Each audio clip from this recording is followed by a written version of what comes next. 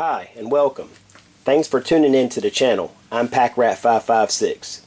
This is going to be a video that's a bit different from any that I've made here before. And I'm sorry for the boring visual, but as you probably already know, I'm not one to stand in front of the camera to talk very much. I had a few things on my mind that I wanted to share with my subscribers, and I felt that this video would be the easiest way to do so. So here goes. As most of you probably already know, there are always those people that have negative things to say about any and everything that is posted here on YouTube. I'm sure that there are those of you who have your own channels who have dealt with people criticizing your efforts here as well. I think it's great to ask questions of people who post videos, and it's also great to offer constructive criticism as well. For me, that has always been welcomed. The unfortunate thing is that many times the criticism that is offered is not constructive. It's often disrespectful and sometimes even hateful. I've seen many channels where people have gone back and forth arguing, and many times resulting in profanity and even insults. Fortunately, I've only been met with a relatively small amount of this with my channel, and when I've been met with negativity, I've always tried to be patient and explain my point of view or my reasoning for posting whatever was in question. I have also tried to admit when I make mistakes as well. I have always welcomed input from others out there who know more than me, and I've always sincerely appreciated those people who take the time to offer constructive comments and suggestions on my channel. One thing you have never seen on the PackRat556 Outdoors channel is me lose my cool and get ugly with anyone. If someone is hateful on my channel, I simply delete them and block them with no need to make much response. I maintain this channel for fun and enjoyment, to share, not fight and argue and make insults back and forth through a keyboard. Recently, a user here on YouTube, whose channel name I don't really feel is necessary to mention right now, made the following comment on the front page of my channel. Quoting, "I can't help but notice that you've been endorsing products lately. In fact, you've been so specific with brands and models that I became suspicious. Sadly, a quick Google search revealed dozens of blogs warning of YouTube gurus who are paid or reimbursed with free gear to endorse a company's products. A sellout's credibility is worthless. It's nothing short of deceiving honest people who are trying to make an informed decision in times of financial woe. I hope I'm wrong, but I doubt it." End quote. First of all, I am not angry about the comment that was made. I have to say, I was a bit aggravated when I first saw it, but the person who made the comment has a genuine concern, so I believe it is within their rights to address it. As well, I feel I have the right to address it back, so I hope there will be no hard feelings from them for my response with this video, just as there's no hard feelings from me for them expressing their concern. I would like to officially state that my channel is not and will not be for sale at any time for any price. As I stated earlier, I do this for fun and enjoyment because the content of my channel is a lifelong passion for me. I have not ever received a single penny for a single video I have filmed or uploaded to my channel.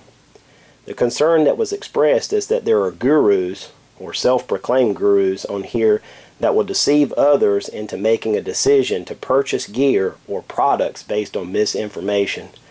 I believe that while there are always frauds out there, a large number of the people on YouTube who are making these reviews are sharing their genuine opinions of the product that they demonstrate out of goodwill. Have I ever received a product from a company to review here on YouTube? Yes. But with the understanding that I will review it in the way that I see fit and that I will be honest regardless. With that said, 99% of the gear that I mention or review on my channel is purchased by me at retail price. If you've ever watched my videos, how many of my reviews how many product reviews do I really have? It's only one portion of the videos that I upload. Personally, I think it is smart for a company to offer to experienced users the opportunity to field test their products. They also take a risk as well. If they don't have a quality product, it's going to be known by the very people that they are trying to market to. Let me give you an example of how I see this.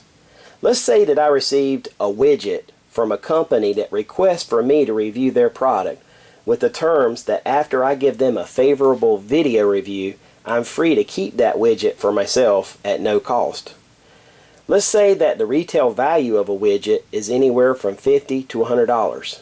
Now I spend the time to field test that widget, and while doing this I determine that the product really isn't that great and far from what the company says it is anyway. But because I get to keep that not so great widget, I then spend 6 to 8 hours more filming, editing, and uploading a video that's going to mislead my friends and subscribers here. If I spend 8 hours to review a $50 item, what have I really gained? In my mind, I'm already in the hole even if the widget is everything that the company says it is. Also, in my mind, $50 to $100 product isn't worth 8 hours of my personal time. What does make it worth my time is having the opportunity to share with others and inform them of a great product that may help them, and to demonstrate it for them so that they can see it in the hands of an actual user. I would feel much better if I went out and spent $50 of my own hard-earned money to find out that a widget is not all that it is cracked up to be than to spend 8 hours of my personal time to produce a video that is lying to thousands of subscribers just so I can keep that useless product. By my logic, that just don't add up. I'm sure someone might be thinking that it doesn't take really 6 to 8 hours to make a video review either. But for me, planning my review, setting up, making mistakes, editing, adding titles, saving the video into an uploadable format, and uploading takes me this long easily. In my experience, the companies that are offering gurus the opportunity to field test and review their products are usually companies who have a great product and are trying to get the word out by actually demonstrating the quality of their products in the hands of people who know what they are holding. One other thing I think is worth mentioning, let's say there is someone out there on YouTube who is getting paid to review gear or make videos for whatever reason. I think that is just fine as long as the integrity is there. Why can't they be compensated for their time and effort if they are providing an honest service of informing people of a good product?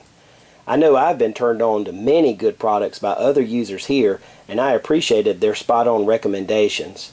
The bottom line for me is, as long as the review is honest and from the heart, then more power to them. The reality is, at the end of the day, it is the responsibility of the individual to look at a product for themselves and decide whether or not it is worth them spending their hard-earned money on. I don't drink Kool-Aid from anybody. However, there are several reputable people out there that I do trust, and some of them are even ones that I know receive compensation from the companies whose products they review. But again, I don't follow and I don't recommend for others to blindly follow anyone's recommendations. I have stated in the past that with this channel, I am personally committed to providing only accurate and truthful information to my viewers, whether in a product review, demonstrating survival techniques, or any other topic I might cover. I promise that the videos I upload to the PackRat556 Outdoors channel will be nothing but sincere, honest, and truthful information based on my own experience to the best of my ability. This is my commitment to my subscribers here on this channel, and it comes from the heart.